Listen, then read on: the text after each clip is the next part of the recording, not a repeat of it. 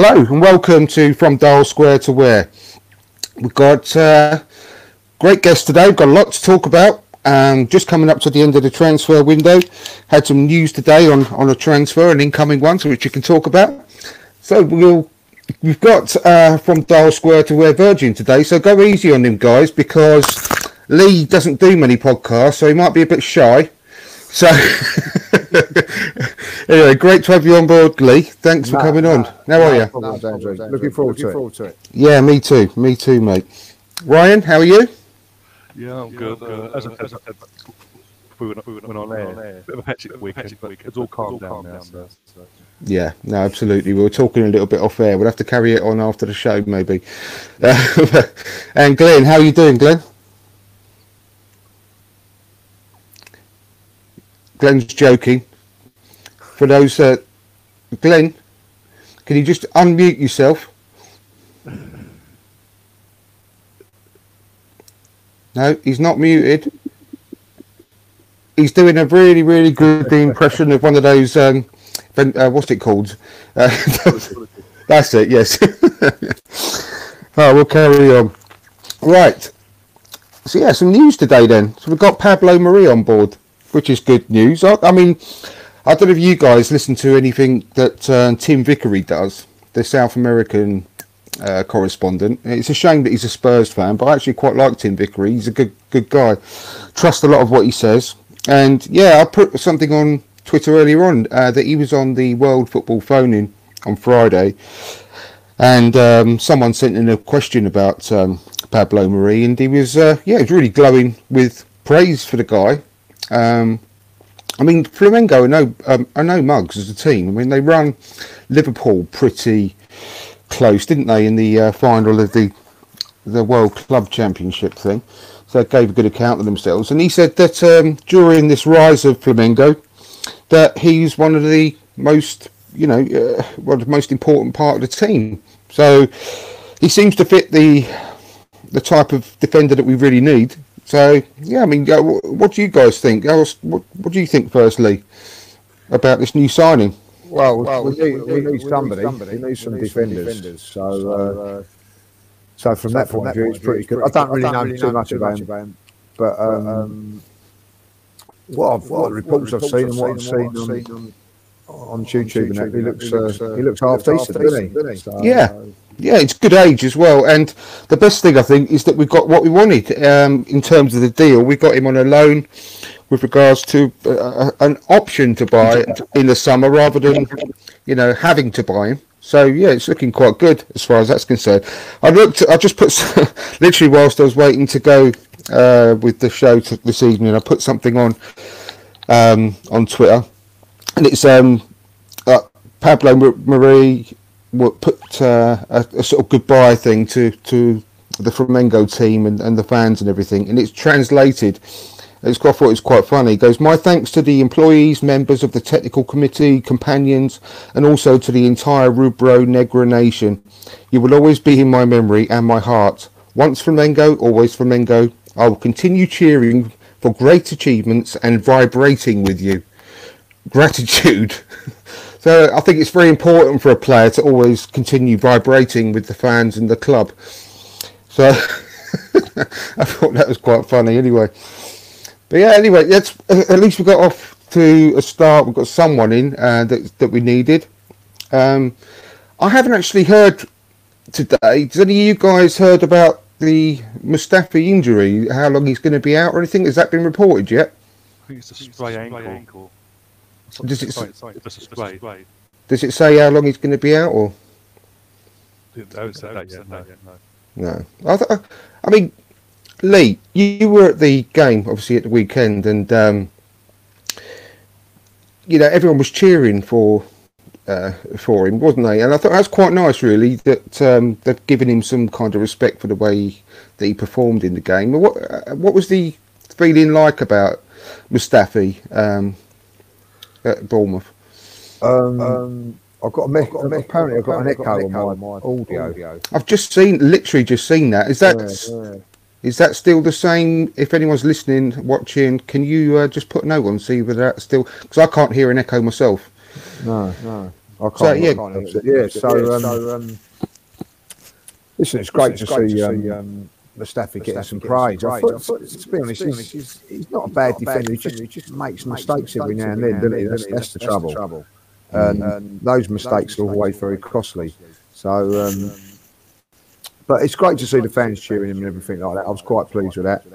And yeah, I think there's been I don't know about everybody else feels. There seems to be a little bit more of a connection, like with the fans and the players now. So I think the fans have been a little bit more forgiving since Arteta's come in. Like, you know, Granit Xhaka seems to have got back on board and in favour with the fans, which is good to see. And what's great about going to the away games at the moment, the chanting the players' names. You know, obviously Martinelli and Bellerin. So yeah, it's all good stuff. And Mustafi, you know, unbelievably started to play. I thought he played really well on Monday, and then he gets injured. So hopefully it isn't too bad. I bet reports are saying it's not too bad. So. Hello everyone. Hope you're still there watching, but I don't know what's going on with this audio, so please accept my apologies. We'll just crack on, see what we can do about it. So. Anyway, we've had a quick chat about Pablo Mari. There's some weird links with us about that Southampton right back, Suarez. That's a bit odd to me. I can't understand why we're going with that.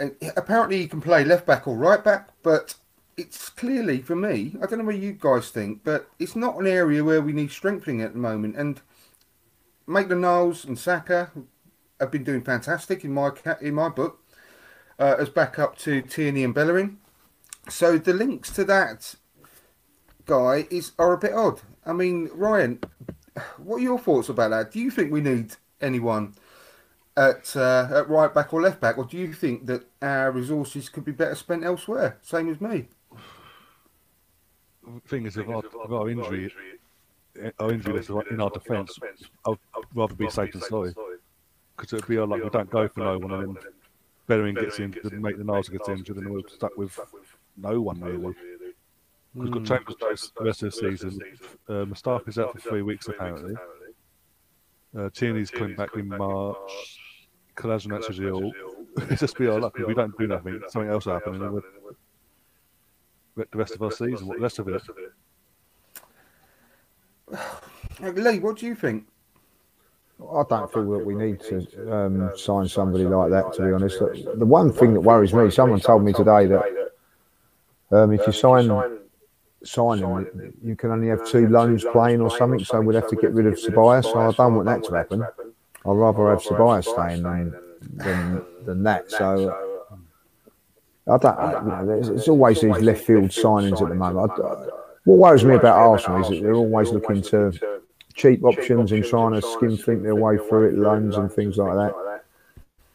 You know, what I've seen of him when he played for Southampton, he's a decent player. But do we really, you know, what happens to Maitland-Niles? Maitland-Niles has been playing really well. So I just don't understand why we'd do that unless you're going to put Maitland-Niles into the midfield and let Ceballos go back. Maybe that's what's going to happen. But I'll be disappointed if Ceballos says, because I felt on Monday night when he came on, he showed us what he can do, and that's the sort of position that we want someone doing in that middle of the field, you know. So I'll be disappointed if that's the case. I'm exactly the same, Lee. I've always had a really good feeling about Ceballos as a player. I've really taken to him. I don't think that. I think under a lot of circumstances, I don't think a lot of our players can be judged until Arteta started, and especially Ceballos, because he wasn't used in the right positions, as we all know, and he got obviously the injury. I just don't think he's had a chance to show what he can do, and he's only a young lad, and he's panicking because he's been in part of the Spanish full team, national team, and he wants to go to the Euros. And he's panicking about not getting into the Spanish team for that, which is why he's made some noises about going back to Spain. But I really, really hope that he doesn't. I really want him to have a chance. And I don't. The only issue is whether worry about getting into the Spanish team has pissed off Arteta a little bit. Whether that's caused an issue, and he might doubt his commitment, but you put yourself back into the earlier part of the season. He was. He looked like he'd been playing for Arsenal for years. He had so much passion and enthusiasm. He's celebrating the goals even when he was on the bench and running onto the pitch and stuff. And I just really, really liked him. And if he goes, I'll feel a bit cheated. I just wish that he could get a run in the team. It sort of leads me on to another one that I don't want to talk about him for too long, to be perfectly honest, but I've always wanted to give people a chance, and I've always been along the lines of you need to have a run in the team to get your fitness, get your sharpness, get your form. And that's what I said about Mesut Ozil. I really wanted him to have that. He's had that now, and he really hasn't, for me, justified taking the place of someone else in the team now. He just hasn't really done it for me. He's still got no goals. He's still got no assists, and I don't think that he's someone that we really should persist with week in, week out. And Ceballos hasn't had that chance. I'd love him to have the chance now instead of Mesut Ozil. I don't believe he plays in the same role as Mesut Ozil. But he does really need a run in the team to show what he can do.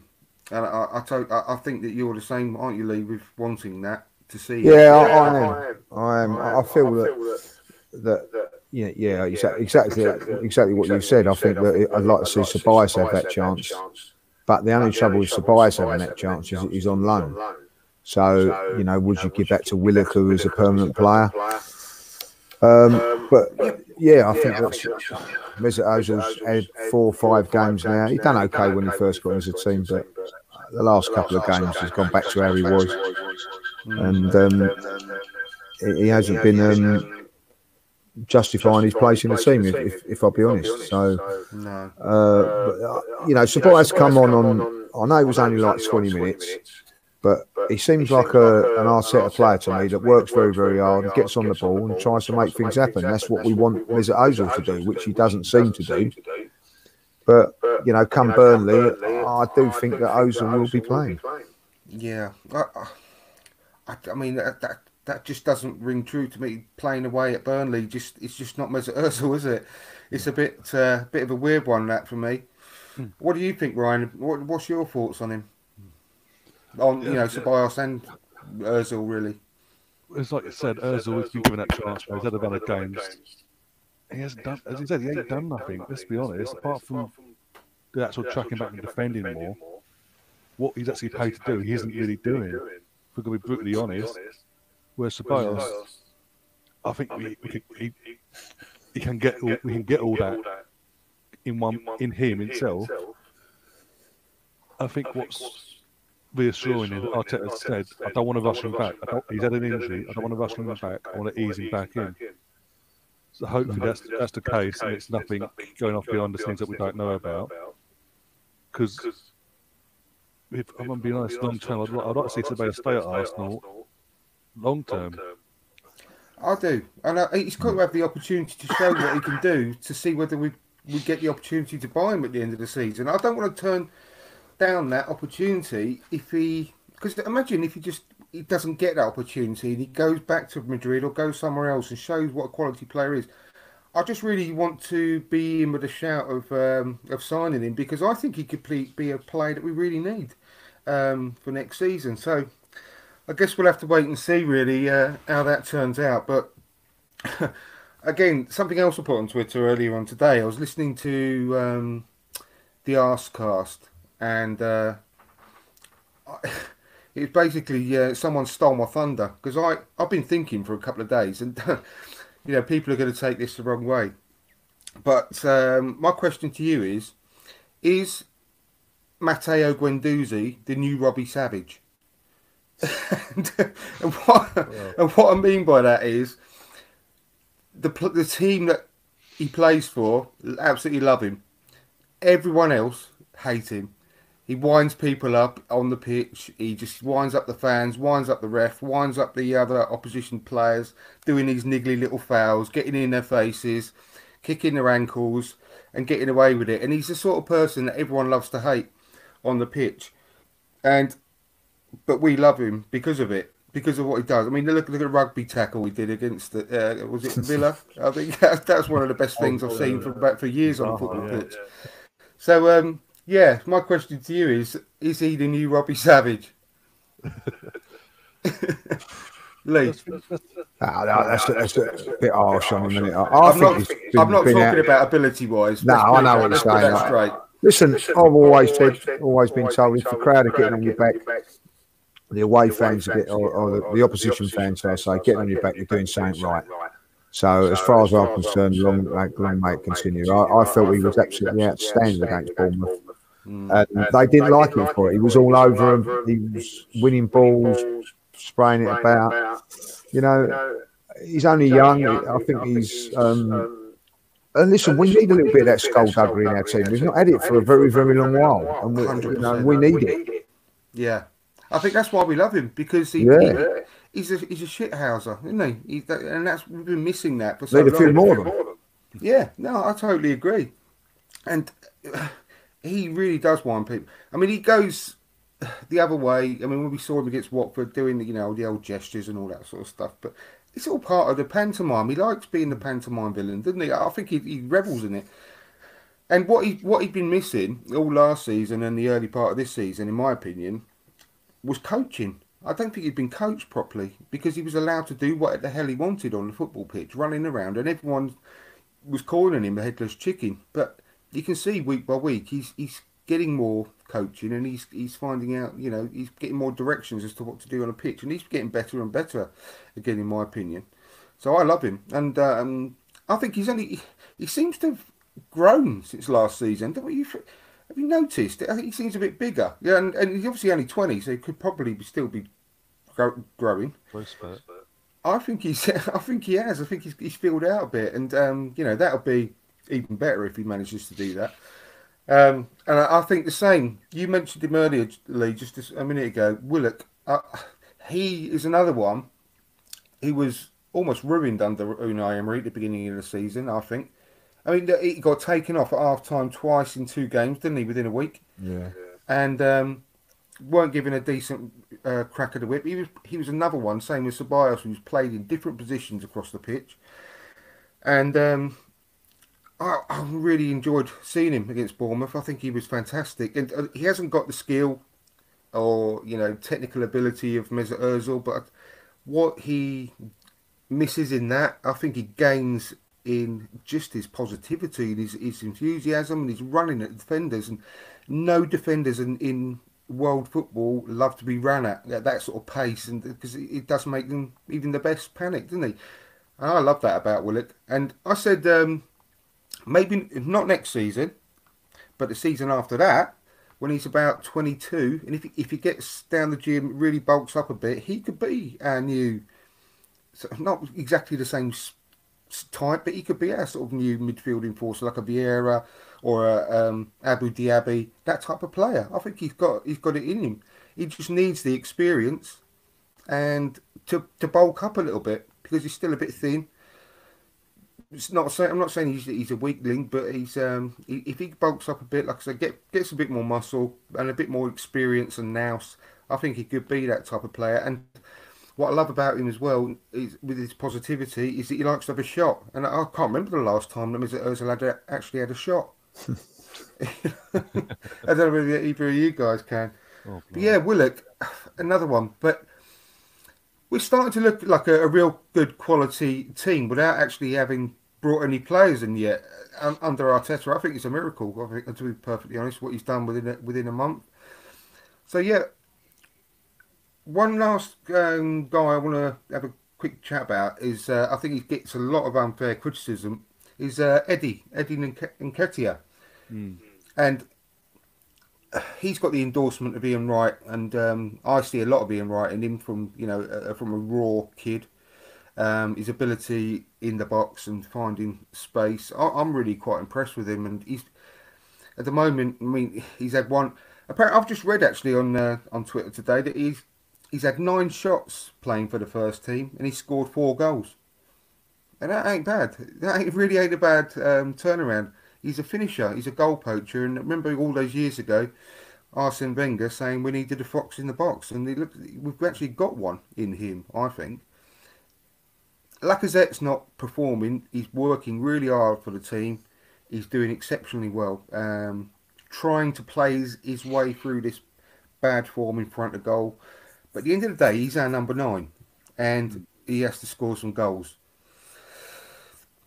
Well, he's not as good a player as Lacazette, clearly, at the moment. He's only 20. But at the moment, would you play him ahead of Lacazette just because of the goal situation, Ryan? I actually would, because we're in the back end of the season. We're going to winter break as well, so I don't see why not. And because there's no say you can't bring Lacazette off the bench and he can still have an impact. It just depends on the opponent. This is what I don't get with Leeds. They had Eddie. He was scoring more goals than Bamford, and the manager preferred Bamford for some reason. The fans preferred Eddie. They loved him. So, but I'm thankful because he's back at home now, and he's scoring goals. So I would. So the thing is, I would. It doesn't mean that you have to do it permanently either. No. It could just be for a short run of games to give Lacazette a chance to, have a rest. To be perfectly honest, what do you think, Lee? Well, listen, I think I think Eddie's one for the future. I don't think he's quite ready yet. I think that his movement's very, very good. Yes, he can nick a goal, but he's got to work on his hold-up play a lot better. And for me, Lacazette, I just think is definitely how can I say it? Like holds the ball as more of a team player for us, like So I don't think that. I'm very surprised that Lacazette didn't play on Monday night because I'm 99.9% sure that Aubameyang's going to come straight back in the side.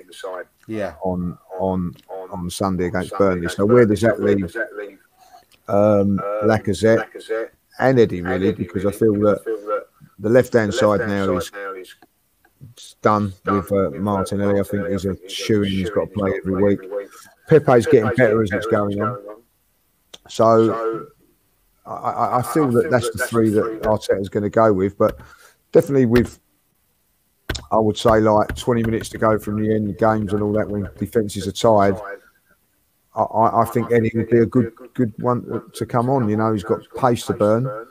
So, I'm starting to fear for Lacazette a little bit, like, if I'll be honest. What's going to happen with him? But, it's not the longest goal drought in the world. I think it's 8 games, I think. He scored 3 goals in quick succession in December, didn't he? He's always scored against the top teams, Andrew. If you look at his record, but his record away from home is poor compared to what it is at home. So, listen, he'd have been chomping at the point to play against Bournemouth and get the chance that Eddie got, but he didn't. And but Arteta does seem to like work rate in front of a lot of other things. So, I just can't see where he's going to play on Sunday if Aubameyang's going to come straight back in. It'd be very interesting what he does. So unless he's going to give Martinelli a break, which I hope that he doesn't. But I do fear for Lacazette long term. But I think he's 1 goal away from coming back to form. But listen, I thought against Chelsea was magnificent. His work rate and hold up play, getting bits and pieces is always difficult, and he was getting that. So very, very interested. I'm really interested actually, Adams, to see what that team lineup will be on Sunday. I'm very interested to see where Arteta is going to go, because if you're going on players that deserve to play, then Martinelli deserves his place, Pepe deserves his place. So it's out of Lacazette or Aubameyang for that top spot. And, as you say, Ozil is going to be another one that would be interested to see if he comes in that position as well. So it'd be an interesting team selection on Sunday. Yeah, I'm really looking forward to seeing that as well. I think. I mean, can you imagine like the lineup on some of the games that we've played recently? If that was named as an Emery lineup with Saka at left back, Mustafi and possibly Mustafi and Louise at centre half, and then you obviously AMN at the back. We would have all shit ourselves, wouldn't we? If under Unai Emery, I think Twitter would have melted down. You know, having Saka at left back a few weeks ago, but I can't imagine him not playing now. It's just really odd, isn't it? He's taken to it like a duck to water for an 18-year-old. It, I think it's fantastic. It's his attitude is incredible, Saka, and his finish on at the weekend was absolutely top notch. It reminded me of Anders Limpar when he scored on his debut. Do you remember the Makita Trophy? It was I think it was a pre-season. I do remember that. Wembley. Yeah. Do you remember he cut in from the left and he hit it with his left? He reminded me very much of that goal, and yeah, I fell in love with Anders Limpar after that. That was fantastic, the Super Swede. So yeah, we'll have to wait and see. But like you say, Martinelli just physically just can't be dropped. No, he can't be. Aubameyang's got to come straight back in, isn't he? And I just think that Pepe's going to have to stay on the right hand side. Which leads It'd me be to really Pepe. interesting, Sandra, because Arteta has got a couple of selection problems there, and this is where you test him out, and this is where he's got to be ruthless. He could actually play Lacazette in behind, you know, but that means leaving out Ozil. So there's loads of options that he can do. And let's see. I think this is his first test, really, of how he manages Arsenal, because when you manage a club like Arsenal, you're going to have a lot of players vying for places, and I would be very, very disappointed if he said, "I'm leaving Martinelli out because he's young and whatever." We've got a winter break after this. He's been our best player, so there's no need to rest anybody, you know, because they can have the rest the following week in the winter break. So this is going to be an interesting scenario for Arteta, because if he does leave Aubameyang out, he's been out for about 3 weeks or 2 weeks, is it? And then he's going to be out for another 2 weeks because of this winter break. So he's not going to come back looking great, is he? So I think that he needs a game. So it's going to be really interesting, I think. Yeah, I know. He said, above all else, really, everyone's got a clean slate when he came in and joined the club, and he's going to pick players on their performance on the training pitch and on their form. And if he sticks to that, which I think he is I don't think he's a mug. I don't think he's going to take any falls. Then he can't physically play Mesut Ozil, really, in my opinion. Exactly. If he's going to drop Lacazette because he's not scoring goals, that's fair enough. You know what I mean? But Lacazette is working hard, and people will turn around and say that that's not. You know, he's there to score goals, so work rate should be there anyway. So I get that. So if you're going to do that with Lacazette, then Ozil's not creating any chances, and he's not scoring no goals, and he's not working hard. So how does he stay in the team and somebody else doesn't? So that is the conundrum that they've got. And it'd be very, very interesting to see Mesut Ozil. But I'll tell you, if I was a betting man, I'm not. But if I was, I'd be putting a lot of money on that Mesut Ozil will start on Sunday. Well, talking about betting, Lee, I don't know if you saw it on Twitter. I had a bit of a crazy moment, but I put a tenner on Arsenal to finish in the top 4 at 33-1. And I did see that. I thought you was mad. Yeah, I am mad. I've just got a lot of faith in us finishing the season really strong. Last season, when Brendan Rodgers took over Leicester, they were appalling, and under that Puel. Yeah. And he took over in February, and they went on a really good run towards the end of the season, pretty much winning most games. I can see us doing that towards the end of the season. It's a massively long shot. I think we've got 11 points to make up, but it's only. I think if we'd have beaten Chelsea, I think maybe there could have been an outside chance because obviously Chelsea have got Leicester this weekend, Tottenham have got Manchester City, so we could have gained some more points. But I think that 10 points, giving Chelsea 10-point lead at this stage of the season, and Leicester, mind you, Leicester are seeming they could actually fall off. Their season's starting to come off the rails at the moment. So yeah, I think haven't had the best run, have they? No, it hasn't. So listen, while their points are available, it's still there. But I still think we're not quite strong enough defensively to be able to think about that. I completely admit I hold my hands up. I was completely and utterly dreaming when I put that on. But you never know, do you? I think that personally, and I hate to say this, but I think we've got more chance of that than winning the Europa because of the quality of the team. Yeah, in the Europa. I don't think we're going to do. I don't think we win the Europa League. No, I'm with you on that. People are talking about it as if because we got to the final last year and the semi-final the year before. People are talking about it as if it's going to be a piece of piss. But I can't. I mean, there's a lot of good teams in that this year. Yeah, and I mean, you never know with the FA Cup though. That'd be nice, wouldn't it? Maybe to go on a good cup run. But yeah, I think that I wouldn't be surprised though at the weekend either if it's Lacazette, Aubameyang and Pepe again up front either. I think there'd be a bit of upset if Martinelli got dropped, but we'll have to see. I'm with you, Lee. I'm really interested to see what his team selection is going to be. But on form, I think you have to drop Ozil and put in Willock probably Willock because he's had a bit more of a run out than Ceballos, but I'd be happy with Ceballos as well in a midfield three, personally. So we'll have to wait and see. But regarding the game, what has to be sort of noticed, and I think going back to my sort of era of following Arsenal as well back in the 80s and the 90s, I was so happy when we had out a core of English players, and a lot of the players were getting into the England team. And they'd all grown up together, and we're getting that kind of feeling with again back with the squad with all these academy players coming through, and it could be one of those moments because I can't see any of these current crop.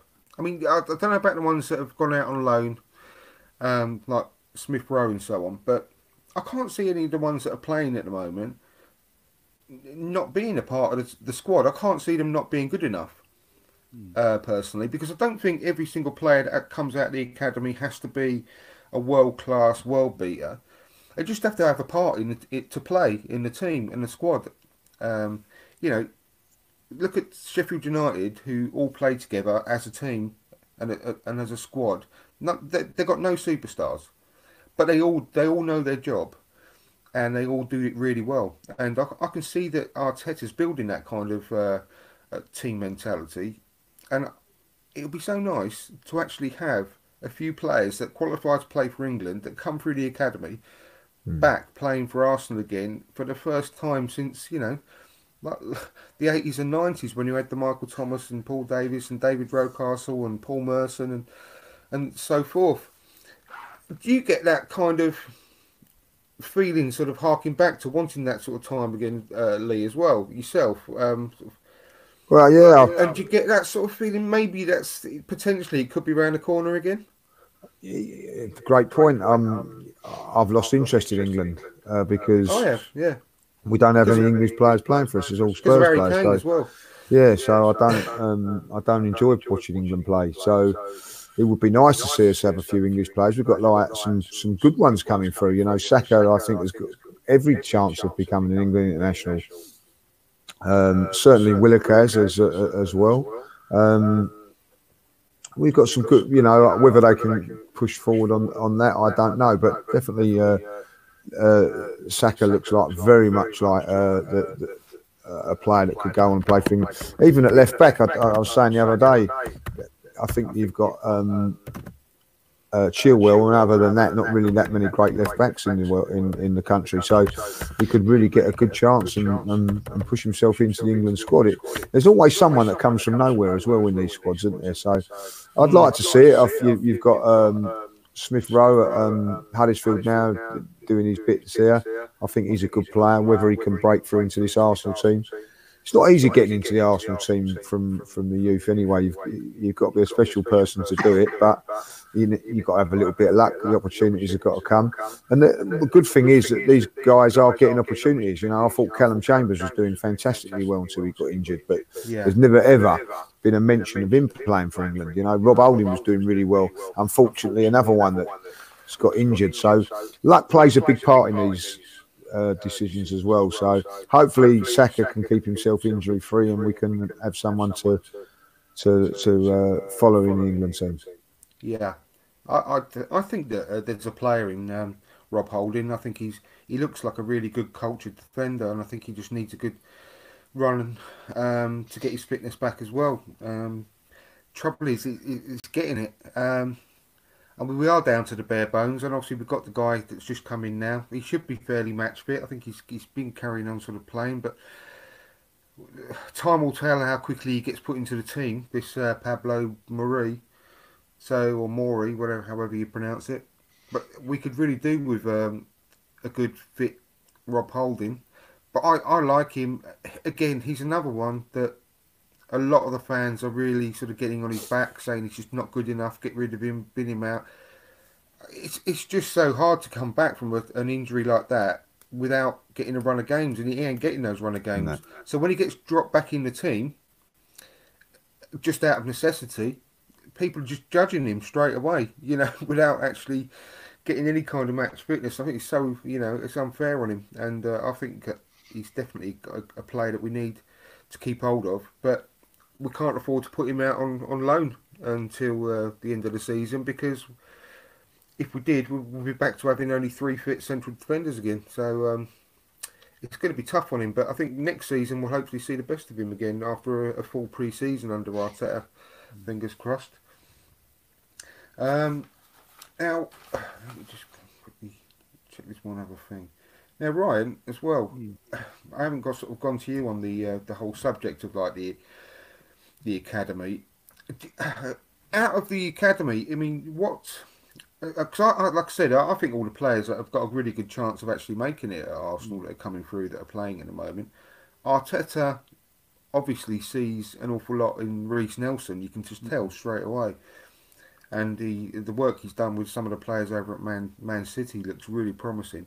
I mean, what are your thoughts on the current crop, and do you think that they could be the type of players that really sort of could grow together within the squad, or can you see any of them that you don't really hold out much hope for? Well, first off, I'm actually, as a younger Arsenal fan, actually excited to see so many of our youth products coming through the system at the same time together. They can build a bond together, and yeah, I can't see any of them really not having given the chance of taking it. Because so far, everyone's been taken, especially under Arteta. I mean, Reece Nelson, he didn't have the best of starts to this season, in and out, got injured. His finishes, he's got to improve, but he's young. You've got to give the kids a chance, but they're taking their opportunities. If we weren't for Reece in the third round against Leeds, we would have to go to a replay and actually turn up at Ellen Road, unlike Jurgen Klopp. It is fantastic, because this is what I've been saying last season. We need to adapt to sort of a philosophy, a method of using our youth and bringing in the right players. Not players from abroad. They don't have to be the big names, big ours. Look at Liverpool on the clock. In one window, brought Southampton's Mane, Wijnaldum, who's just been relegated with Newcastle. Who else is it? There's got quite a chunk of players that are struggling clubs, and he's brought them on. Look what they are now. And I think if we can mix a bit of that with the sort of Ajax philosophy of youth, what could go wrong? As long as we get the right balance right. The thing is, if they make mistakes because they're young and they're inconsistent. Exactly. But they need to be allowed to make those mistakes to learn, because you're only going to learn from them, aren't you? Worst case scenario is, if we play them and they've got a lot of first team experience playing for the Arsenal, then they're going to be worth more money anyway if they don't make it. And that's what it's all about. You know, it's a harsh world. If they don't make the grade and we have to sell them, we have to sell them. But by playing them in the first team, their value is only going to go up. You know, don't want to sound cynical or anything, but that's the way it goes, isn't it? So quickly dropping on to Pepe, I think he's the one again that's just getting a lot of stick. I've got a lot of time for the kid, and if you can't spot that he's got talent, then you don't know what talent is. As far as I'm concerned, I think you've got to be able to see it, and I think that when Arteta said everyone's got a clean slate, I think we should all have that kind of opinion with a lot of these players, giving them a clean slate from when Arteta started, because it was such a shambles under Emery. I've never known anything like it, and I think he needs some time to adapt. But I think he's doing all right, and I think a lot of his hard work's going unnoticed as well. I don't know if you at the games, Lee, when you're actually there, are you actually able to notice like the work that Pepe? I don't know if you've sort of studied him at all. That he's doing an awful lot of tracking back as well, and I think a big part of his job is to cause chaos in the opposition defence with his running and scaring them and so on. I think he's doing an awful lot of that, really, personally. Yes, I think he's tracking back. What do you think? I think he's impressed in the last few games. I'll be honest. Since Arteta's come there, he's been like a lot of them has improved. I think that before Christmas, I thought he was like poor, very poor. But he had that breakthrough game against West Ham just before Christmas when he scored. Played really well there. And I think it's just a confidence thing with him. And listen, when you're playing in the French league and you're turning people inside out, it's a lot easier than what it is probably in the Premier League. But I think they're just slightly seeing signs of him now getting better. And I'm not too convinced whether he's a right winger. I would maybe looking to play on the left, but then you've got Martinelli playing there. But he seems to, every time he goes out wide, goes out to go round the back, he cuts inside. But he does it really well. I've got great skills, and I agree with you. I think his work rate has improved. And I think that's because Arteta demands that. And, yeah, exactly. You know, he's buying into it. So I'm quite pleased with what he's done. I've been very impressed in the last few games. I've seen signs that we've got a very, very good player on our hands. Yeah, I think so. I can't help but think he needs to be given a sort of a free rein across the front. Yeah. I wouldn't be. You shouldn't say like you're out on the right hand side. You need to stay out on the right hand side. That's the thing with Pepe. I think we need to. We've got a fantastic relationship between Martinelli and Saka on the left. I think on the right hand side, you should just say to Pepe, just fucking do what you want, mate. Because I think by doing that, no one's going to be able to mark him or pick him up or know what the hell he's going to do. And I've mentioned on a couple of podcasts in the past, he reminds me, not in so much as playing style, but he reminds me an awful lot of Carnu. Because I used to love watching Carnu play, and he never knew what he was going to do, and he was all limbs, wasn't he? And I don't think he knew what he was going to do himself most of the time. And I think similar with Pepe, he's got a sort of a languid sort of style about him, but he's just incredibly skillful. So I think under Arteta, I'm not sure where that would ever work, but I'd like him sort of to be roaming around the front area of the pitch, just doing what the hell he wants, really, and causing chaos. And I think he could really open up doing that, because I don't want him to become too predictable, just playing on the right all the time, cutting in, and being easy to read. Yeah, so I've got a lot of high hopes for him, but I do think a lot of it is going unnoticed. And I hate it, right, when it just every time you mention his name, you always have to say, "Oh, 72 million quid," 72 million quid. It's not 72 million quid's worth, and it's not. I don't know. That's really frustrating, because it's not his fault. He was 72 million quid, and he just needs to some time to settle in. Personally, Bellerin is one that I'm going to have to retract something I said a few weeks ago, because I said if we got a big offer for him in the summer, I'd be happy to take it. That's what I said a few weeks ago. I mean, it's early days from following his comeback, but I think I'm going to retract that completely. I don't want him to go because I really like the guy. And I've forgotten, to be perfectly honest, quite how much I do like him. And what's more important, I think, is how important he is to the club and the team. I think he's a massive personality for the team, and he represents the club fantastically. I loved it when he said, what did he say after the match? Oh, I love scoring against that lot. Against when he was Chelsea. I love the way he said that in his sort of Spockney accent, Spanish and Cockney. But I think he's actually a very important player, and I have to hold my hands up and say that over the last year or so, I've almost sort of forgotten quite how good he was, because that performance he put in against Chelsea, and he did it again. I wasn't expecting him to play against Bournemouth and all, but he did. He had a good game against Bournemouth, but against Chelsea, I think he put everything into that match. Real load of heart and soul and effort, and for him to keep going the whole match and scored it in the way he did, I think it was a great performance. Probably man of the match, really. Overshadowed by Martinelli's goal, obviously, but I think he put in a fantastic performance. I think people were saying only a couple of weeks ago that Bellerin's going to have trouble getting back into the team because of the form of AMN. So yeah, I mean, what did you think, Ryan, about Bellerin's comeback? Pleasantly surprised. I'll be honest, I was concerned when I saw him on the line against Chelsea, but that's due to the fact he'd just come back from an injury. Even though he'd been on the bench for a couple of games, this is a big game away from home. With fitness and all that, if anything weren't right, our fan base would be on him. Yeah. But to a man, they were brilliant, especially him. And he's carried that on, and hopefully he can carry it on a bit more, get a bit of a run together now, and hopefully, touch wood, stay injury free. Yeah. No, absolutely. Absolutely. What about you, Lee? Obviously, the atmosphere, I really, really, really envy you being in that Chelsea match. It seemed incredible.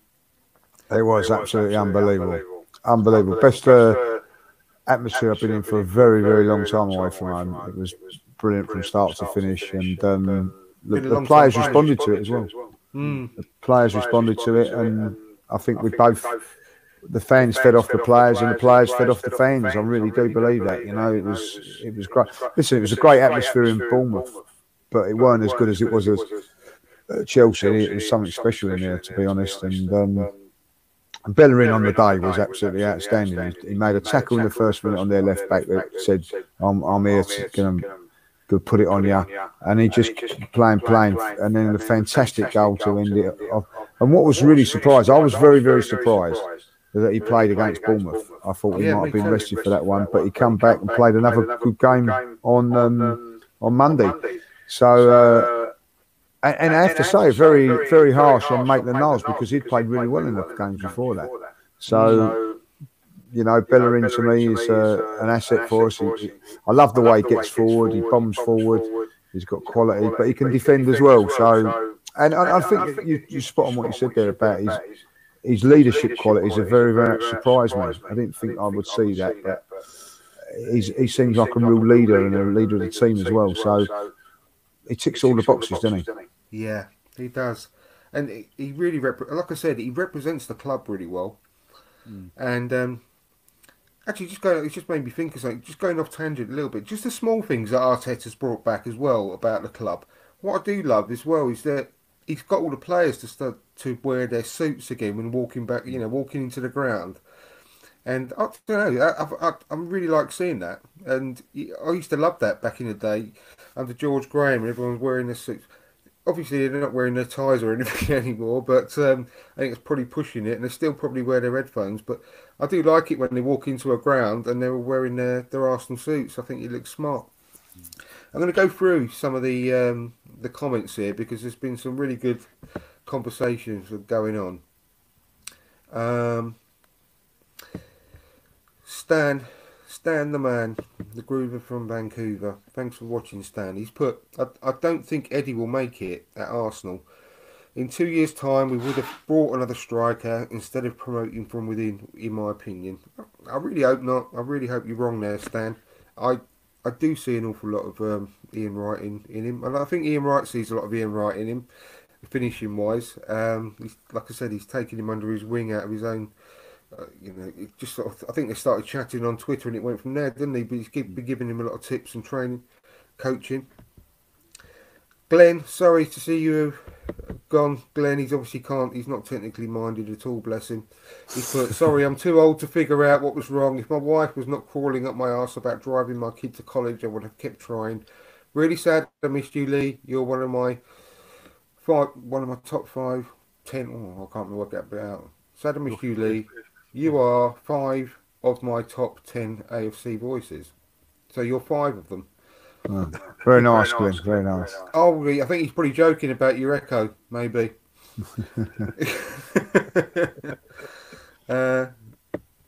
Tony, if Chambers didn't get injured, I would have loaned him out this window. That's a bit odd. He was playing really well, I think, when he got injured. He was playing pretty much every week, Tony. I quite understand that one, why you would loan him out. Maybe you're thinking about holding, I don't know. Regarding the Europa League, Ryan, Arse Brothers Ryan, thank you Ryan for watching as well. Ajax lost players, Wolves we should beat, Inter is the only scary team. Last year was Napoli, Chelsea, Sevilla, Frankfurt. It was a lot better than the current line. Salzburg was good too. I suppose so. I mean, I don't know. I think it might just be Napoli and Ajax. I mean, Ajax only lost a couple of their main players. I think they're still a very good team. Do scare me a bit. Inter under Conte, it's going to be tough. Let's look at some of the other ones. Stan again. Having a left-footed right winger means there will never be crosses being fired in from that side. Mikel needs to encourage Pepe to use his right foot.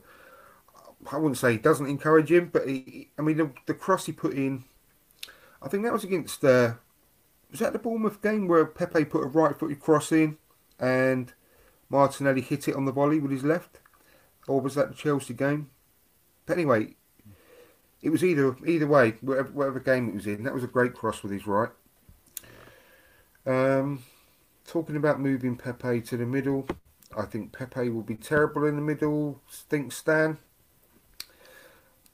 It's worth a try. I do think he'd be worth a try. I think it works to a lot of his strengths, being able to run at players rather than just having to cut in.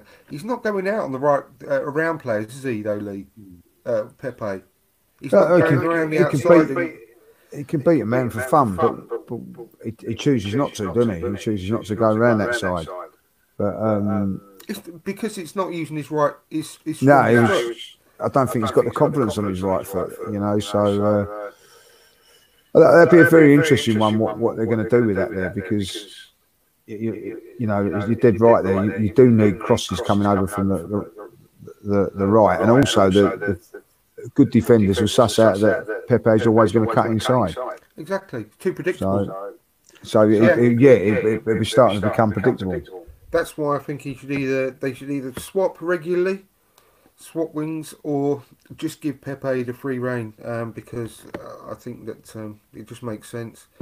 His burst of speed is perfect for wing play. If he could switch flanks every now and then and put crosses in from the left, that would be a great asset. That's what we've been talking about. Just have a bit more, surprise about him. I think that would be a real incredible tool against a lot of our opposition. I think it really would. Got another one here which I was going to read out. Where's it gone? Tony Turner again. It's when you were talking about holding. I said I would like to loan him out if Chambers didn't get injured. Right, okay. So he was talking about holding. Yeah, exactly. Yeah, I think that holding probably does need to go out, but the trouble is, I think we're too short now. I think that the problem we've had is the Mustafi injury. It's pretty much put any kind of kibosh on sending him out on loan. That's the problem.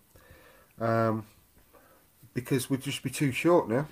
We'd just be too short without him, because we'd be literally down to Luis, Socrates, and Holding now. The new guy. No, if we sent Holding out on Oh, loan. right, yeah. We can't send Holding out on loan. Can't do it. No, because we've lost. We've lost him. But anyway, Ryan McMurray, lastly, just at the moment, I think Pepe would cause some serious chaos in the middle. He just can't lose the ball. I think exactly the same. I think he really is excellent on the ball. He just really is. And in the last game against Bournemouth, when he's literally spanned two players and he just put a shot into the side netting. But imagine if that had gone in, that'd be like almost not quite as good, but almost Dennis Bergkamp against Newcastle type of spin. Do you know which one I was on about? Yeah. That was an incredible bit of skill. That was. Right, I'm going to just sort of start finishing off. I want to talk a little bit about, if you're all right for just 5 more minutes, guys. Next season, you mentioned as well, Lee, about you mentioned the word being ruthless. Mikel Arteta being ruthless. Just say now it was the end of the season, and he's had his chance to have a look at the players. As things stand, this is the squad, and he's got to work out what to do sort of moving forward. He's got to make some decisions on, because we've got quite a big squad actually. He's got to make some decisions about which players are going to be surplus to requirements. Like I say, it is a bit premature because we've got, still got a few games coming up. But if you were him now, and you had to be ruthless and move some players on, going through like the main sort of starting players, who would you say would be the ones to get rid of immediately? 2 centre-halves straight away. Mm-hmm. Right, if you're gonna challenge or do anything there, you've got to have a strong back four. And basically, Socrates and Louise are not good enough. Even though they've both played really well at this moment in time, still not the standard it's going to be winning you or challenging you for titles. I would keep Bellerin and Saka as fullbacks. What about Tierney? Or Tierney as well. And I think that you've got to be. I think we need a real box-to-box player in midfield. So I would probably sacrifice someone like Xhaka if you can get the money for him. And I would, probably like Lacazette. I would sacrifice, get big money for him, and that would give us some funds to buy players. And one of the players I would go and break the bank for is Jack Grealish. I'd go and get him from Aston Villa. I'd even go as far as to get Tyrone Mings as well from Villa if they get relegated. So we've got a big, powerful centre-half. Decorah from Watford. And a wide player of some ilk. I still think we need that wide player. Someone like Zaha. Okay, interesting. What about you, Ryan? Yeah, pretty much the same as Lee was saying. Socrates definitely is Xhaka. Lacazette at the moment in time.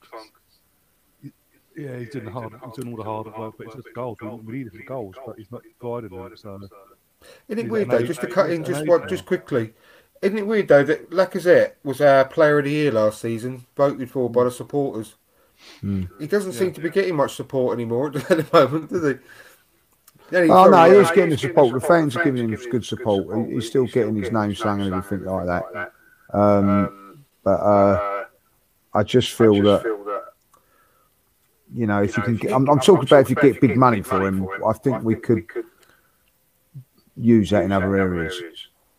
He's at the end of the day, he's really hard working, etc., etc., etc. But he's our number 9, and he's got to be there to score goals. Surely he's going to end up. In fact, I saw a comment earlier on. Without scrolling back up, one of you guys put, he's going to end up being another Emil Heskey, a hard-working sort of a battler, but with no goals, and we don't want that. So, sorry, carry on, Ryan.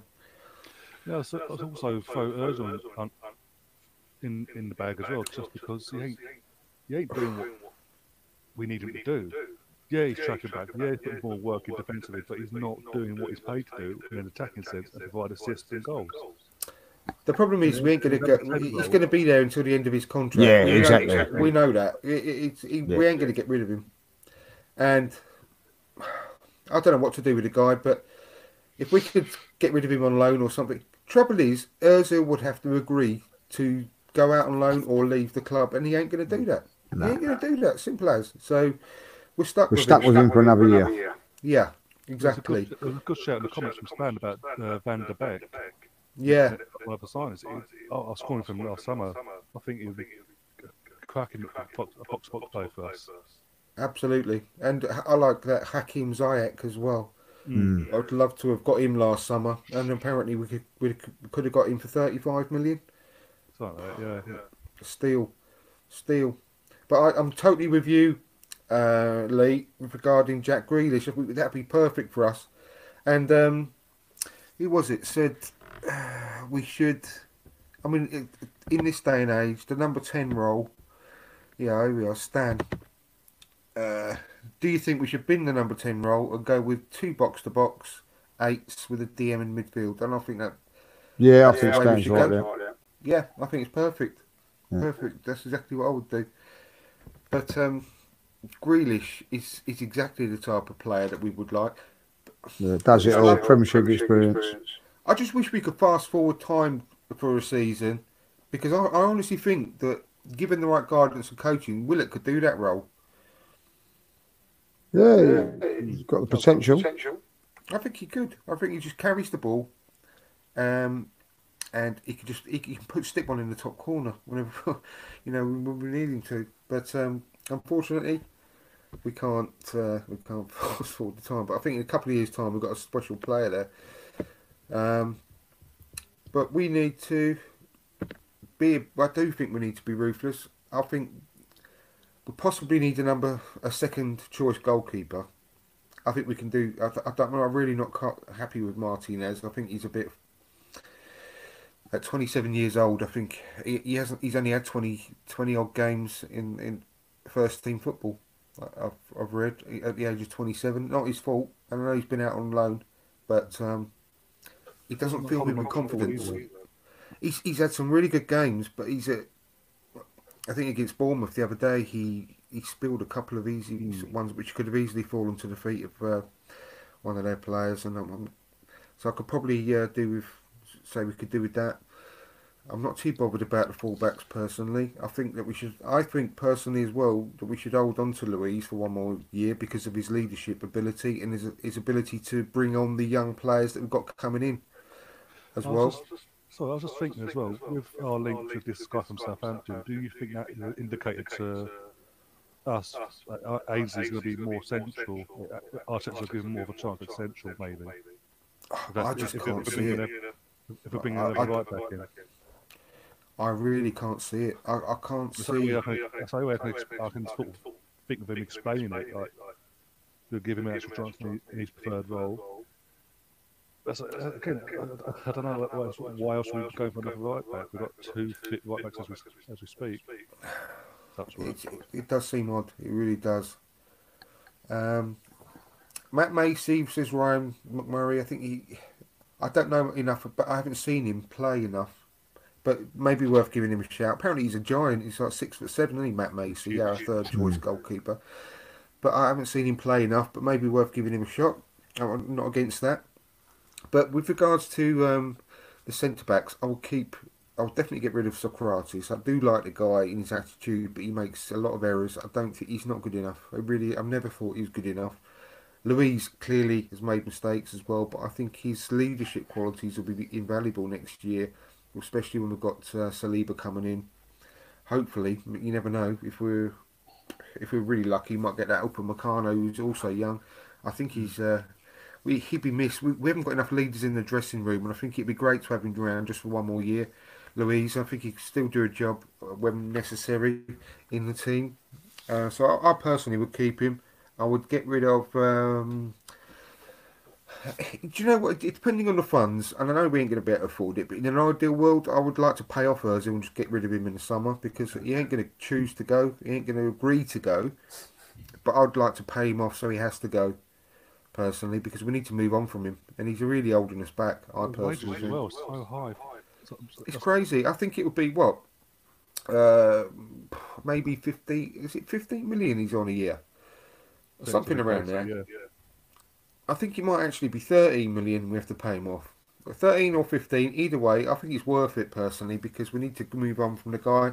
Xhaka, he's been brilliant since Yeah. Arteta came in as far as attitude goes, and his performances have been good, but I still don't think he's good enough to play for Arsenal. So I'd have an upgrade on him. I, I like that Decore Lee that you said. That Yeah. Thomas Partey is Yeah. my favourite though. Thomas Partey from Madrid. Yes. Absolutely love that guy. I would love to bring him in, but there's a few. I'd still, like I said, I can't move on from that Bios. I think he's got something. I really would like to hold on to him. Depends on how much we get charged from him, but it ain't going to happen. I can't see it happening now. I can't see him getting a good run in the team enough to make a decision on him. If you're Arteta, to buy him, but I think we've lost him, and that's a shame because would like to have kept him. But yeah, up front, I think we're going to have a big choice to make, haven't we? Now, Aubameyang and Lacazette. I think it's Aubameyang contract up first. Yeah, I think But he's only got a year left, hasn't he, in the summer? a year and a half. I think he's got. He's got in the summer though. He's into his last year, and we've got to move on from giving away players for free, haven't we?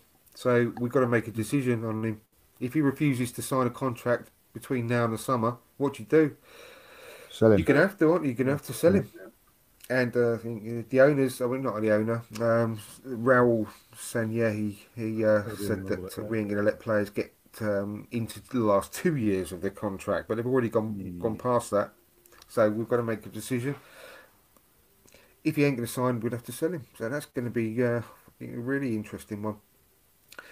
But anyway, we've been going for an hour. Well, obviously that doesn't count the first fucking video that we did that we were to come off. So we'll have to start wrapping up.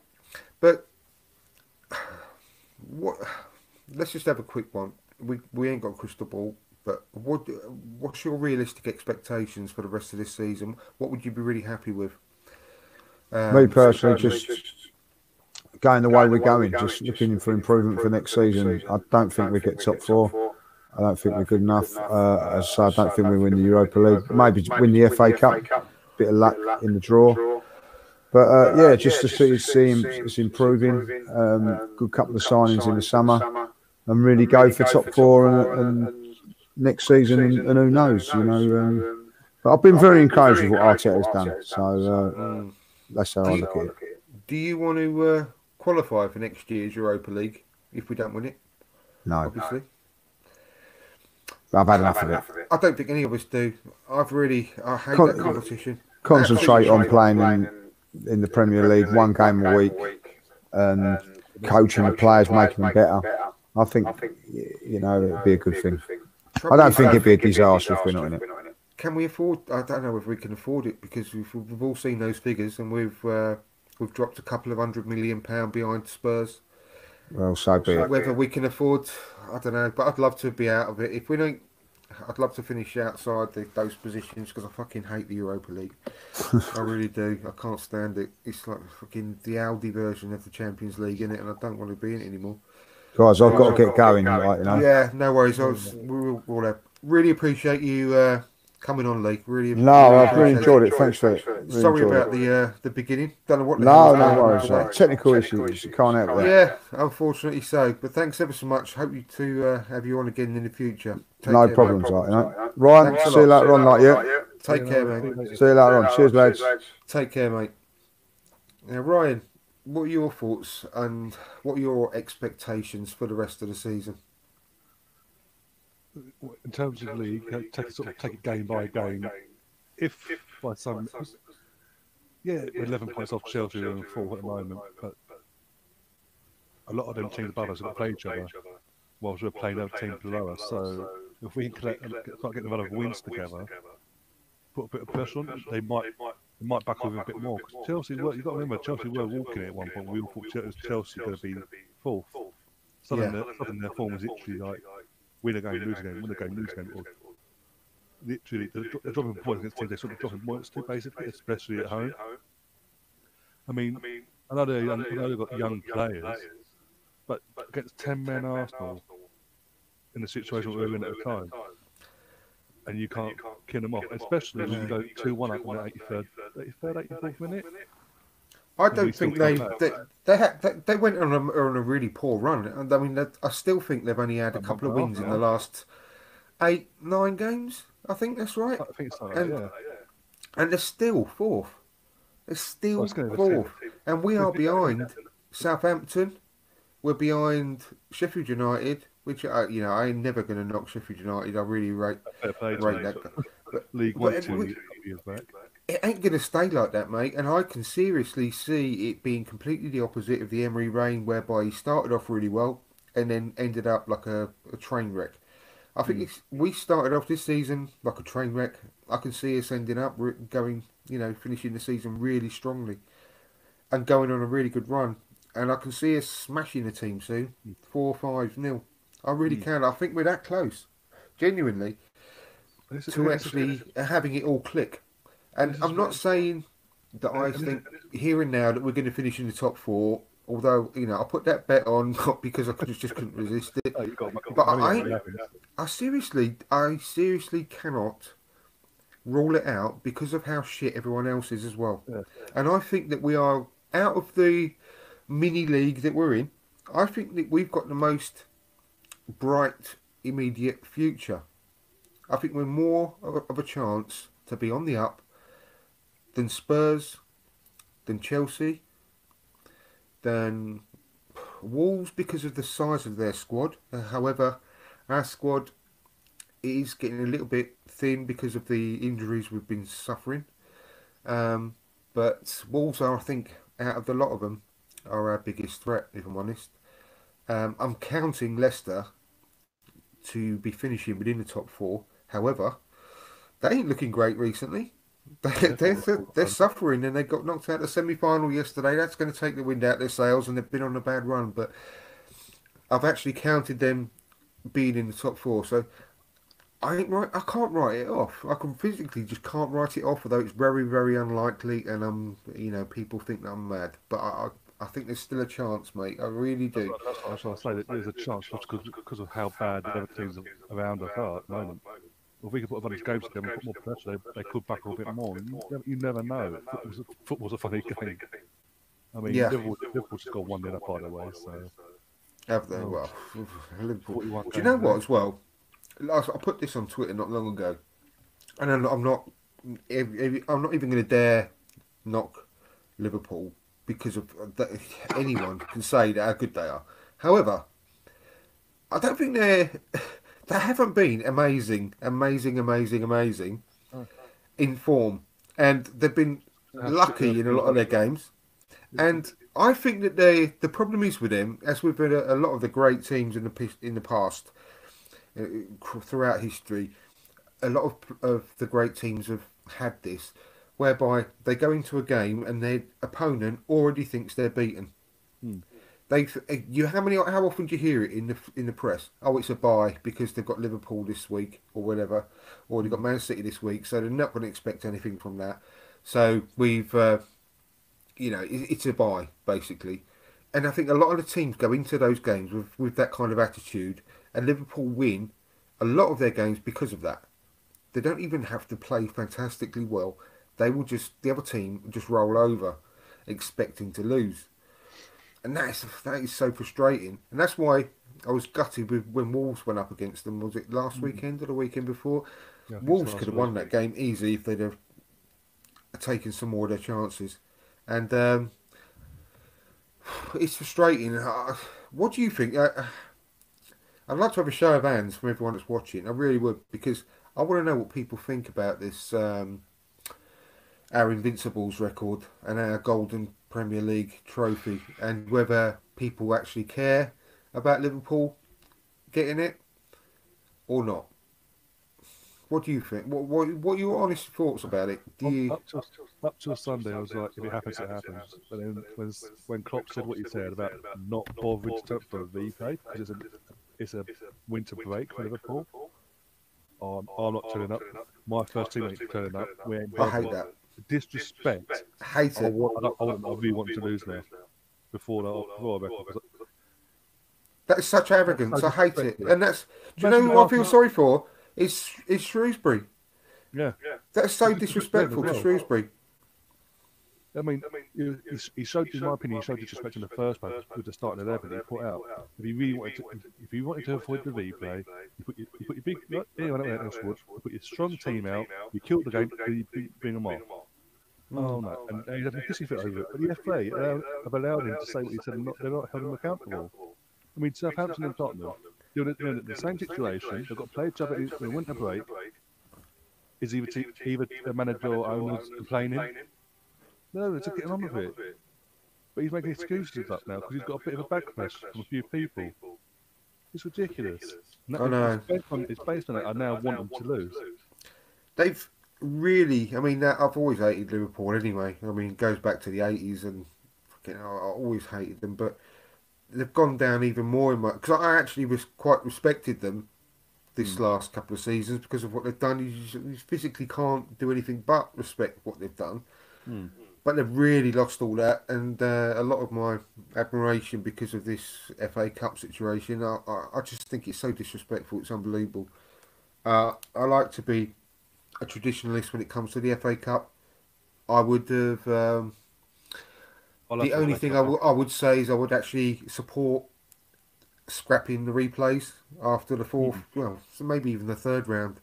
I think that's a little bit pointless nowadays, but especially the up December, you got the game of December, and then literally New Year's Day, in the first match day weekend, you've got an FA Cup match. I know there's a lot of games, and then literally a couple of weeks later, you've got the fourth round. So yeah, let's have the match. If it's a draw, straight no extra time, just go straight penalties. I know. Well, I do like the fact that. Well, I can't say that this winter break that's coming up. I actually not looking forward to. I don't think it's a good idea because I love football and I'm going to miss it for 2 weeks. If I'm perfectly honest. However, there was one of the games that was between Christmas and New Year, which I think was maybe I think the 29th. I think it was December the 29th. That game could quite easily have gone right into the middle of this 2 weeks. Just had the one game. And that would have spread out this congestion, and it would have taken away so many injuries. Because that week, I think it was, or the week after, there was 50 odd injuries, serious injuries, in the Premier League, 50. And I think that was purely down to the overplaying during that Christmas period. I love the Christmas period again, and it's special across the world. That's what makes us special. But that was one game too many for me, and I think if they removed that to within this sort of supposed winter break, which isn't even a winter break anyway, then I think that would have been sensible personally. But I hate the disrespect of the FA Cup. I remember being a kid and being so excited about the FA Cup. It was much more important. When I was a kid, the FA Cup was well above the league. I know it's not the case now. It never will be. But it got a special place in my heart then. Imagine when we're back in the 90s and the mid-90s into the noughties, if Circus and Rafinha got a replay, not bothered. Go for the title, nah. That Invincible season, if we got a replay in that Invincible season, I don't think we did, but if we had, Wenger went, nah, the backlash you would have got. Mate, do you remember when Man United got taken out of the FA Cup that one year? They asked for it because of the World Club Cup. Yeah. And I mean, the backlash was horrific, but that was the start of the disrespect, and it lost its credibility from that moment on. But yeah, anyway, let's have a look at this. Some of the comments about my question just a few minutes ago. Tony Turner, I don't see Liverpool losing. The league is so weak this year. There is 10 points between 4th and 14th currently. The one thing I'm holding out for, and I don't disagree with you, Tony, but the one thing I'm holding out for is that Liverpool will start to take that for granted. They will actually start believing that themselves, and then one day they will come unstuck against a team like a Palace, who turned over Man City last year, nearly derailed their title hopes. I'm just holding out that Liverpool will start to believe their own hype, that they are going to go unbeaten, and they will disrespect the team one week and get turned over unexpectedly. Fingers crossed, eh? Yeah. But Strange things have happened. wait until 2022, says Tony again. When we get a break from November to New Year's because of the World Cup. Oh Yeah. God, what do you have to say that for, Tony? Yeah, Why do you mind that's mind pissed me us off that? again even more. The thought of a winter World Cup is That ridiculous. that Absolutely shows how corrupt the FIFA is. ridiculous. It's never gone to Qatar in the first place. The What? Czechs, it was meant to be a summer. It was meant to be given to them as a summer World Cup, like our summer. And then, oh no, it could be too hot, so we'll move it to the winter. What a Like, no, load. no. If you haven't done your checks and then it's too hot for any human to be playing at that level, give it to whoever came second, give it to them. I know. I don't know. Do you know what I thought? Money, This is money, money. this is really random, all right? But this is the way my mind works when I'm at work. Sometimes it just wanders off and it comes up with these stupid. I don't know where it comes from.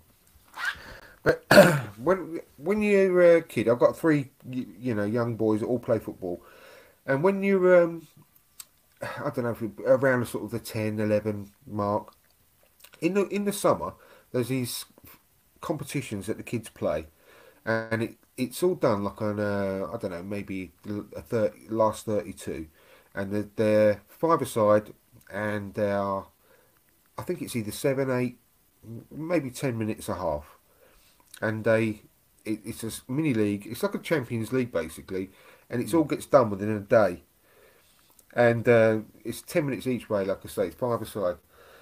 Wouldn't you love to have like a worldwide professional football tournament where specific teams, like league teams, like an Arsenal, Man United, and play teams from around the world, sent a five-a-side team to have a one-day tournament like that, where they just hang around. They always five-a-side. It's a quick league situation, and then it goes into a knockout. And they're all hanging around, waiting, like drinking their drink, because you can pretty much go from one game to another straight away, and you're there, and it all gets done within a day. And I mean, I just started thinking having a professional one of those, and it could even be you could have like a, a veterans one, Mm. and you can have like an up to Yeah, date one, and like yeah. Arsenal can send their best one. Neymar, it's like the I can't remember what they call it in this year's FIFA game. Is there's a competition like that in FIFA, isn't there? Like Oh, I don't know about yeah. but that I mean that would be amazing, don't you think? Oh, And definitely. it goes on pretty much for the whole day. Mm. Anyway, that's the way my mind wanders whilst I'm at work. Goes off and thinks about things like that on a tangent. But yeah, so I think we'll leave it there then. So thanks ever so much, you guys, for watching. Thanks for those that are listening on audio after the event. Please subscribe and hit the notification button on YouTube so you don't miss these coming up every week. And please subscribe to the Mr. Arsenal channel that Ryan is the host of, which is also fantastic. Anyone coming up guest-wise that you want to plug, Ryan? I was just sorting out. We've got James coming on Sunday. Glenn's waiting to confirm. That's on Sunday. Just going from there basically, and hopefully I can get you back on soon when things calm Fantastic. down. That's great. Well, thanks Tony, thanks Dan, thanks Ryan, thanks everyone that's watching. It's been fantastic in the chat box today. I've really enjoyed keeping in touch with that. I'm really sorry for the earlier show problems that we had. I still don't know what's going on. I'm still doing this without my headphones because it's not working. So I hope my audio's come out okay, and you can all hear me all right. So yeah, apologies for the echoing and everything earlier on. I do not know what was going on there. Tony, by the way, he's got the name for that thing we were talking about, Volta in FIFA. Volta, that's it. Yes, thanks, Tony. Yes, I really enjoy playing that with the kids. It's the only way I can get a possible chance of beating my kids at a game of FIFA because I get slaughtered. I even get slaughtered in that, but sometimes you can get fluky goals where it bounces off the hoardings and everything and goes in when you're not actually expecting it. But Yeah, so thanks a lot anyway, guys, for watching. Make sure you tune in next week. Always a pleasure. And thanks to you, Ryan. Thanks to Glenn. Sorry you had to go off, Glenn. And thanks ever so much to lead judges. Really appreciate it. So look forward to speaking to you all soon. And come on, you Gunners. Good luck for Burnley on Sunday.